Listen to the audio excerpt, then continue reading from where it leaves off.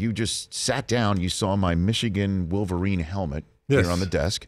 You asked me if I was a Michigan guy, and then proceeded to tell me that coming out of high school, you were also recruited by Michigan? Yeah, I was recruited by Michigan. I went to see Coach Strack.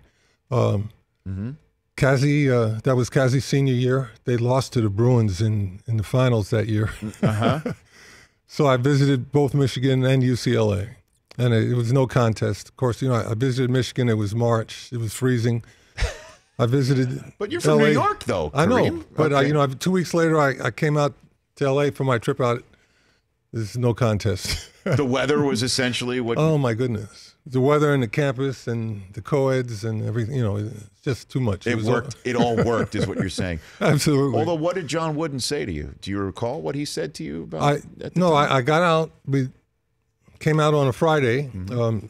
Went over to Coach Wooden's office on Saturday morning, and we didn't even talk about basketball. We talked about academics. He said he thought I'd do well in academically, and that's what he hoped for. And we went to lunch.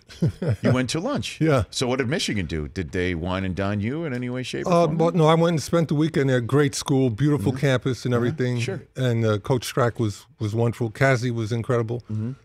But, I just figured... Kazi show you around? Yeah, Kazi showed me around. Okay. Kazi took me to the movies. He took you... Do you remember which movie Kazi took Can't you to remember, see? but it was the movie theater closest to campus because he had a lifetime pass. That's the Michigan Theater. Yeah, You've been to the... Kazi Russell took, I guess, Lou Alcindor, or were you... Yeah, I was... You were Lou I was Alcindor still from New Lou York? then, yeah. The Rich Eisen Show, weekdays at noon Eastern on Audience.